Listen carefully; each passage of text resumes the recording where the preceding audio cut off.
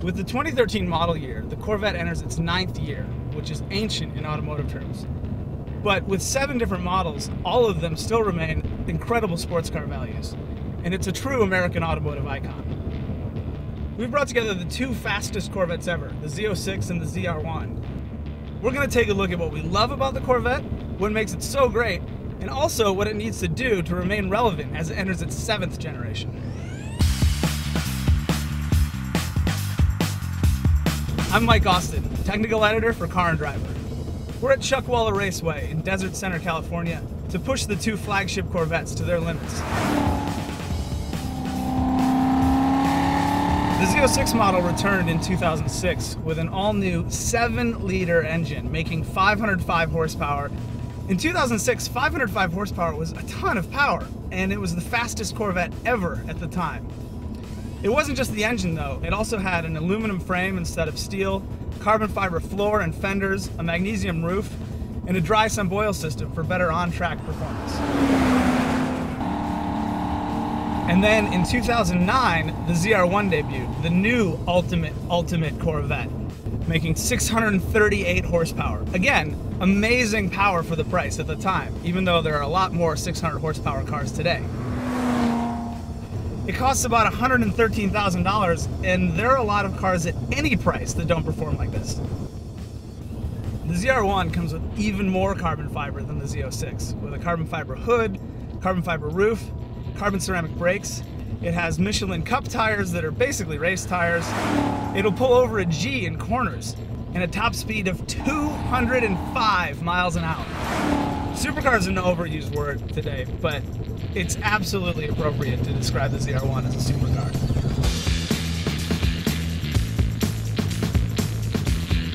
When the ZR1 came out, it had a new generation of magnetic shocks that adjust faster and stand up to heat better, and it's really one of the best parts of the entire Corvette lineup. It gives you that promise of sporty handling and comfortable ride. Another technology in the ZR1 that's trickled through the rest of the lineup is performance traction management, which is probably the most sophisticated traction control system anywhere on the market. It has 5 different modes from wet to race, and each one is progressively less aggressive. It gives you more control as a driver, but it still gives you the safety net. For everyone but the professional driver, race mode is going to make you faster on the track. I mean, psychologically, you can drive a lot closer to your absolute limit and not have to worry about spinning or, just completely screwing up the car. Launch control is one of the great features of the ZR1.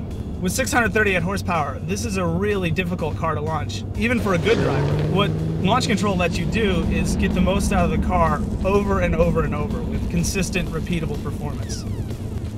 The ZR1 has always been kind of a showpiece. It's the car you want for Woodward Avenue or any stoplight drag races, and yeah, it's quicker and faster than the Z06, but it's just kind of a little bit of flaunting. Like, you've got this clear lens on the hood that shows plastic in the top of the intercooler, which is really showing nothing, and it's a lot like wearing transparent pants. When you're packing this much power, you don't need transparent pants.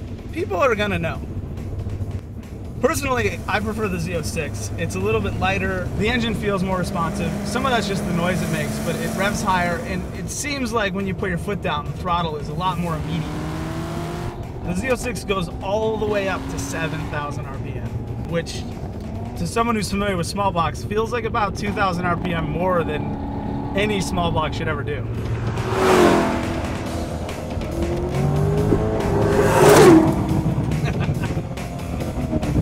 So that's what makes the Z06 my favorite Corvette, because it just has this noise all the time, and it makes you always want to floor it and then just let off really quick and hear that cackle coming from the exhaust. The Z06 is also a better value to me. Its base price is $76,575, which is not really a number you really associate with value, but it's a lot less than the ZR1. The Z06 is really kind of a deal. It's not that much slower, it's still a blast to drive. Think of it in terms of a Porsche Boxster, which costs about the same and has all kinds of nice things about it. But on a performance level, the Z06 is in a completely different realm. The Z06 has almost every option box checked. It's got the ZR1 style carbon body kit, has the carbon ceramic brakes, it has the magnetic ride with performance traction management. All told, it's like $24,000 worth of options, and $100,000 Z06 is a little iffy.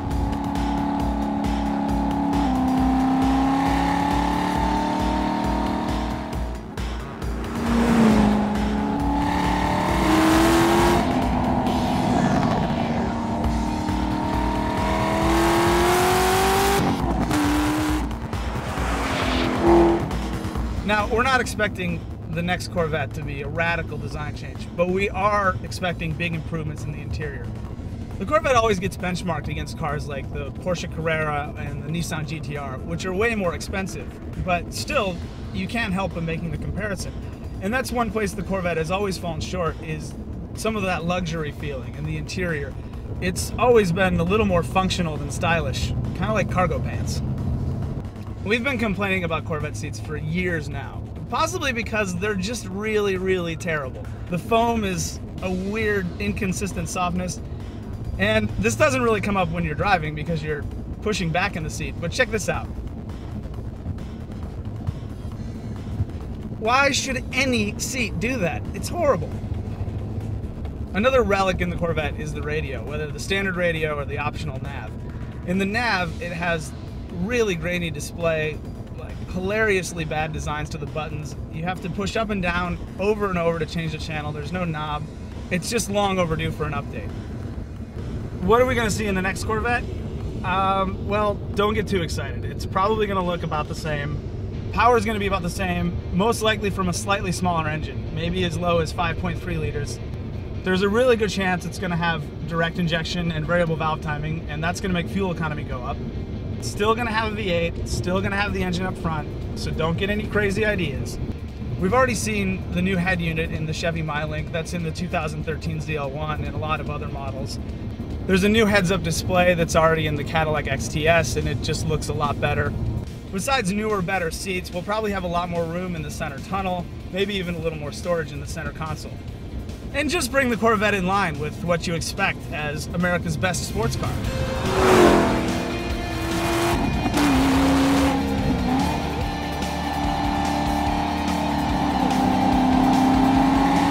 We expect the next Corvette's going to come out at the Detroit Auto Show in January as a 2014 model, and it'll be on sale mid-year or sometime in the fall. But that's just the base Corvette, and as before, they're going to sell that for a few years before they have the special models, which means this is your last chance for now to get your hands on a Z06 or a ZR1. And in the case of the ZR1, maybe the last time ever. We're not even sure if it's going to come back. I'm Mike Austin from Car and Driver, and I am going to make the most of the time I have left in this ZR1, mostly doing really stupid stuff.